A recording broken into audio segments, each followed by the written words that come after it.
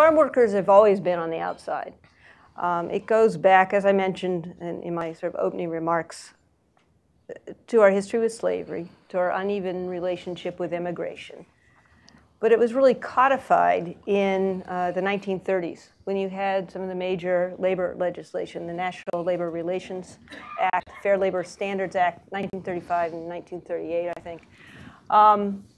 These major, really transformational pieces of legislation provided protections that we now take for granted. Eliminating child labor, providing for overtime, the right to unionize, right to organize, that sort of thing.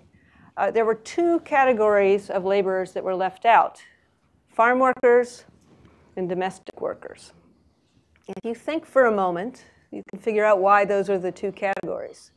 In order to pass the legislation, they needed the Southern vote. And African Americans were the people that worked in those two categories. They are the ones on the farm fields. They're the ones providing domestic support.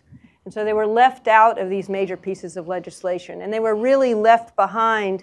Even now, they don't have the same protection as other workers. There were some changes in the 1960s, particularly after extraordinary documentary, Harvest of Shame, that was shown on Thanksgiving 1960.